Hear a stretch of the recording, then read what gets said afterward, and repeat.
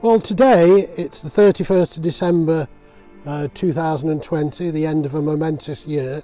It's freezing cold, but this is the time of year when heritage railways have to start thinking about maintenance in order to operate in the next year. In our case, we're going to do some track relaying and we're having rails delivered next week.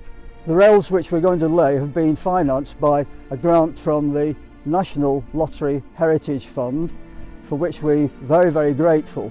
Because they have financed the purchase of all the rail and sleepers that are coming to the railway to allow us to hopefully reopen to passenger traffic sometime in the spring of 2021. Of course, we've had very little income in 2020 because of COVID. We've not been able to operate our normal passenger services. So my thanks personally and on behalf of the railway for their assistance in allowing us to go forward. The reason Whiston is in use today is because most of our engines are down for maintenance and we've only got it and a small diesel available for traffic. So today we're going up to our Dillon Park station to collect a special wagon that's capable of moving long rails out along the line. And Whiston is the only engine capable of pulling these wagons from the other end. Its ticket expires at midnight tonight.